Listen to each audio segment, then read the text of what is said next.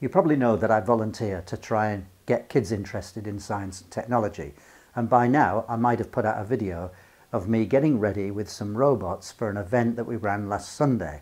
Anyway, that all went fine, but there was a problem with one of the robots, which I'll show you in a second, where it's like a crane and the deck wouldn't rotate.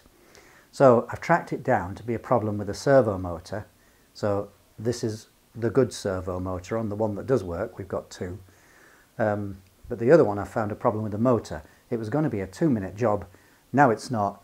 It's long enough to qualify as an odd job.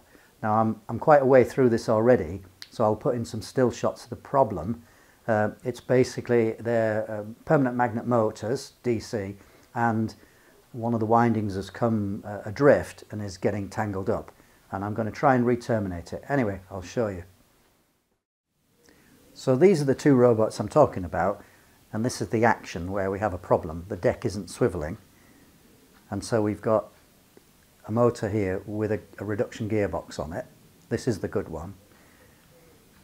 And then the other one is in pieces. Just give me a second. So that's the reduction gearbox. I've got a number of still shots I've taken and I'll just have to put those in. I didn't think about videoing when I got started on this. Anyway, so if we move across, we can see the motor body. Excuse the shaking. There's the motor body and the back plate. And then I've got the armature in the vise. Excuse the wobbling again while I find this. There we are. Not very big, is it? And you can see those loose wires. Oops, too close in. So anyway, one of the windings had come out and was getting wound around the armature. So I'm going to try and re-terminate it. But this stuff is tiny. Look at my finger there. Wish me luck with this, but I think there's a chance because the termination is just on the back here. It'll just lose one loop out of the winding. I'm sure it'll be fine for this. Let's see if it'll tin at least. The wire must be lacquered, but I'm hoping the heat will be enough to get the lacquer off it. Don't know. Yeah, I think so. Okay, here goes. I need to bring that back. Probably got my fat thumbs in the way, and there are builders next door making a noise as well. And I need to solder it onto that point there. Don't know if you better see this really. Let's try. And try not to destroy the commutator or anything.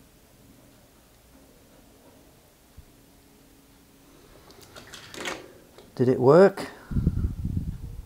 No. Okay, I'll do this off camera. Right, I tinned it in the right place. I wound the wire around this solder contact a few times and now I just need to cut it off. But look, just look at the size of these snippers compared. I better do this off camera. It's a bit hard to get the camera on that, but now I need to get this armature into the casing. I need to get this armature on without bending those brushes out of place. So I need to drop this case onto the armature. When you come back, this will be done. Well, no surprises. When I got close, the armature was sucked into the case by the magnets. But there's enough sticking out here, I think, to see what I'm doing to get past the brushes, and then we'll push it together. I've connected it to the controller. Let's see if it works. I have no way of knowing if all three of the windings in there are working or whether it's just two now, but at least it keeps the wire out of the way and it won't jam anymore. Right, start by getting the motor screwed into the body of this gearbox. I have forgotten to put the drive gear on the end of the armature, but I think I can do that with it in place. This is the other half of the casing that goes on top, so I'll have to flip this over. It's got a spring on it, which I mustn't lose. 5 screws. Connect this up to the controller and see if it still works. Right. Where are we? On. Controller on.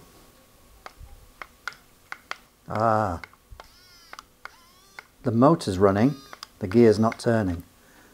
So what have I done wrong? Well, I found the problem. I didn't push this pinion on far enough onto the armature. So it's driving this gear, but it's also sticking up a bit and locking this gear. And now it should be alright, but the gearing is so great, it's very difficult for this gear to turn this pinion. But I can see it's free, look. Right, cross our fingers. I have not tested this. Right. All that work for a 2-penny motor, but it's a long way to China from here. Come on, that's it. So that gear that you could see on the gearbox comes through this deck and connects with a ring gear on the bottom of this. Do you know, these screws are not long enough. I've got another robot to look at yet. But we'll call that job done, I think, for this.